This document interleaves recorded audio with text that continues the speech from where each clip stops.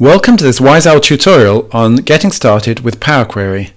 It's one of a series of tutorials on using the Power Business Intelligence tools within Excel 2013. Here's what you'll learn during the tutorial. We'll start with showing how to install Power Query in Excel 2013, then look at how to create basic queries within Power Query to extract, transform and load data. We'll look at different options for loading data, either into an Excel worksheet or the underlying Power Pivot data model. We'll look at how to create data transforms within a query to manipulate data. And finally, we'll look at how to edit queries you've created to delete tasks or rename them or anything else. So let's get started. Unlike all of the other Microsoft Power Business Intelligence applications, Power Query requires separate installation. And you'll be able to tell when you've done that because between the View or the Develop tab and any others, there'll be a Power Query tab. Just here, in fact, you can see it's missing. The first thing to do to find out is whether you'll support running Power Query.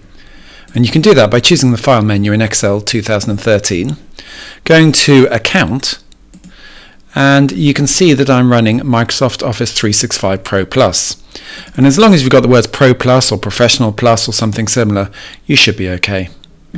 So I'll come out of that, and what I now need to do is go to Google or some other search engine, I believe they exist, and search for the download. And the shortest phrase I can think of to type in is Microsoft space 39379, because that is the ID number of the download on the Microsoft website. And you can see it's come straight up with it as number 1, so I can click on that link and download Microsoft Power Query. It's a free download, and I can choose from a variety of languages. I'm going to go for English. Click on the download button and decide whether I want 32-bit or 64-bit. This depends on the copy of Excel you're running. If I go back to Excel, I will now be able to find that out. Again, I'll go to File from the menu and again choose Account. But this time, if I click on the About Excel button, it will come up at the top saying whether I'm using 32 or 64-bit, and it's 32-bit as recommended when I installed Office 365. So I can choose OK to confirm that and cancel out of that. And I can choose to download 32-bit. Now my experience of this is I needed to click on the next button and then nothing happened. So what I need to do on my machine, and there may be a way around this, is it says if your download doesn't start, click here. If I click there, suddenly there's a link here which I can then click on to download my Power Query. So I'll click on that. It's going to save the file. It's 11 megabytes, but I've got a pretty fast connection here. And you can see it's appeared there in my Windows Explorer. If I now double click on that, it will say, do you want to run this file? I do. I can choose next to go through the next stages, and you can see I've actually been telling a bit of a lie here. I've actually already installed Power Query, which is why I'm not going to go through the rest of the installation. So for the moment I'll just choose cancel to come out of that, and I'll take you back to Excel and we'll see how to enable Power Query. Now there's a good chance that if you install Power Query you won't have anything more to do. Power Query will appear as an option up here. But if you want to retrieve it or if anything goes wrong, here's how to do it. If you choose File from the menu, and this time if you go to Options, if you click on the add-ins on the left hand side, you'll see a list of all the add-ins you have enabled in Excel. Now my problem is Power Query isn't listed, so what I need to do is go down to where it says Manage and choose to go to COM add-ins, which is what Power Query is, click on the Go button and tick the box next to Microsoft Power Query. If I then choose OK, you should be able to see that Power Query comes in. This time it's my last tab actually, and now I will be able to use Power Query. So having set up Power Query, the next thing to do is to actually use it.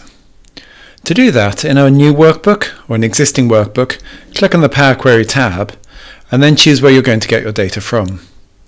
There's a huge range of sources. Some of the most interesting ones are from other sources. You can get information from Facebook. I know that works because I tried it, and it was weird to see my list of likes appearing in an Excel spreadsheet. You can get information from SAP, from Salesforce.com. You can get it from the Azure Cloud. You can get it from Access or SQL Server or any other database. You can get it from Excel or CSV files. In fact, I think the range of data sources is more impressive than I've seen for any other application. Perhaps that's why there's a little smiley face on the feedback button. We're going to do none of those though. We're going to get information from a website. And to make life a bit easier, what I've done is created a blog on our wiseowl.co.uk website.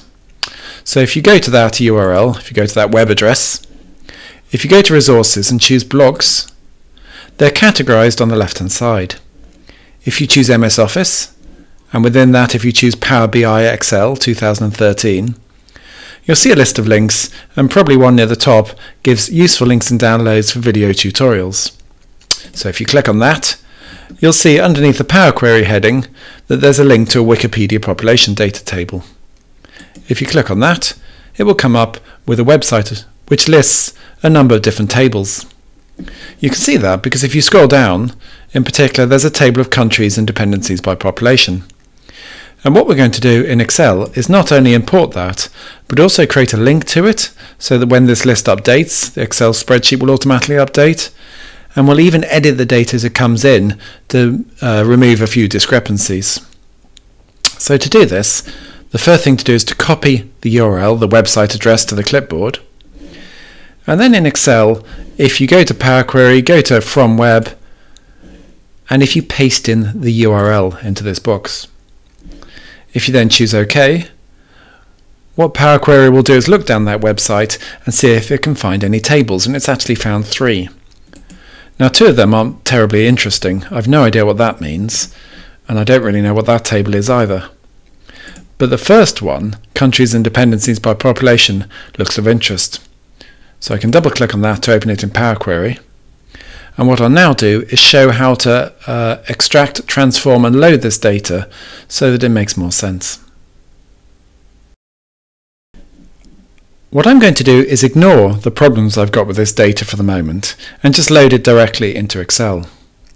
You can do that in one of 2 ways. You can click on Close and Load and either choose a default option at the top, which will load it into the default destination. That's almost certainly your current Excel worksheet. Alternatively, you can give yourself more choices by choosing this second option, which is what I'm going to do now. This is a bit of a confusing dialog box. It asks you 2 separate questions. The first one is, do you want to bring it into your worksheet? If you choose Table, that's exactly what will happen. If you choose only Create Connection, what it will do is create a link to the underlying data, but won't actually import it. So I'm going to leave it as tables so I see the information in a new worksheet. Tacked on at the bottom is a completely separate question, which is, do you want to add this data into your underlying Power Pivot data model? So I'm going to do that as well so I can show you what happens. If you now choose Load to load the data, it will appear in 2 different places. The first place is as an Excel table, which you can see has been given a sensible name. But also, if I now go into Power Pivot, which I can do by clicking the Power Pivot tab and clicking on Manage, you can see it's coming in as a table in Power Pivot 2. And I will be able to link that table to other tables, rename it, delete columns, all of the usual Power Pivot functionality. What I'm going to do though is go straight back to Excel and show now how to change this load settings, which I found very hard to learn when I was teaching myself Power Query. It turns out that what you do is this. If you click on the query in your list, 3 dots appear. It's tempting to think you want to click on the edit button, but if you click on these unpromising 3 dots, what you'll be able to do is change the load to options. A much clearer dialog box appears, and you can now tick what you want to do. So if, for example, I've decided I don't want to refresh the data model, I can untick that box and choose Load, and what will happen now is it will load the information into Excel. It's displaying a warning saying that it's going to lose the data model data, and what it's done is load the latest up-to-date data from the underlying website into the Excel sheet. But if I go into Power Pivot, you can see it's completely empty because it's got rid of my old data from that. It's time now to tidy up the data which we've loaded. Obvious problems. We've got an extra row up here, which really shouldn't be there, given the field headings. The population is left aligned, which suggests it's being treated as text and not a number. The world population is also left aligned, and which will give the same problem. We've got a couple of extra columns, the date and the source, which we really aren't interested in and don't need. And the heading for the country or dependent territory is a bit wordy, and we could shorten that. So what we'll do is solve all of these problems, and the way to do that is to go back into Power Query. To do that, if you go to the Power Query tab and make sure you click on Show Pane to bring up your list of queries on the right hand side. They're saved alongside the workbook, but if the Show Pane box isn't ticked, it can be quite hard to believe that. I'm going to double click on the query I created to edit it, and I'm going to go through and create some transforms. The first and most obvious thing I need to do is to sort out the row headings. So to do that, there's a box which says Use First Row as Headers. That's exactly what I want to do. If I tick on that, that will solve that problem. The next thing I want to do is to rename my columns. So the country or dependent territory, I'm going to rename and just call country. It may not be accurate geographically, but I can live with that. And then I'm going to get rid of the columns I'm not interested in, which are the date column and the source column.